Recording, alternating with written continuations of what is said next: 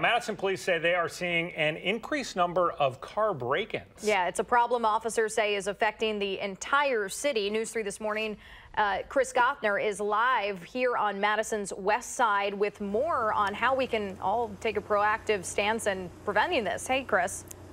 Yeah, hey, Danica and Adam. Well, police say a lot of these break-ins are actually not break-ins in the literal sense. They're just seeing whose car doors are unlocked, opening the doors, and then just seeing what looks good to them inside, maybe cell phone, electronics, what have you. Police say officers, especially on the night shift, have been stepping up their efforts to look for people who are either leaving their car or garage doors unlocked, for that matter.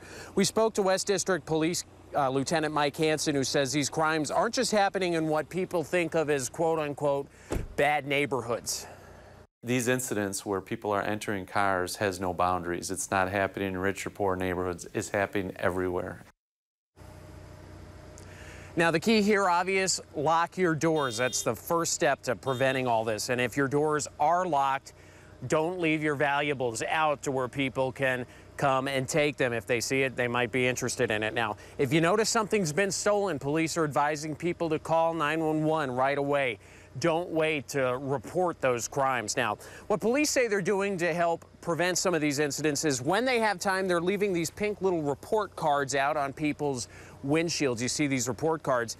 They're sort of cataloging what they see inside and whether people are being proactive and not leaving valuables out or leaving their car doors unlocked.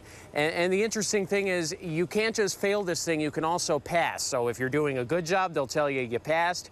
If you're not doing such a good job, they'll tell you you're failing. So people, the police officers say that people do appreciate the feedback on this. This is not something you'd want to see failed on. So lock your doors. That's what police are saying. I mean, with back to school shopping, we hear a lot about shopping bags left in the back. But I mean, Chris, they're even just talking about guns here that are being stolen from the west side.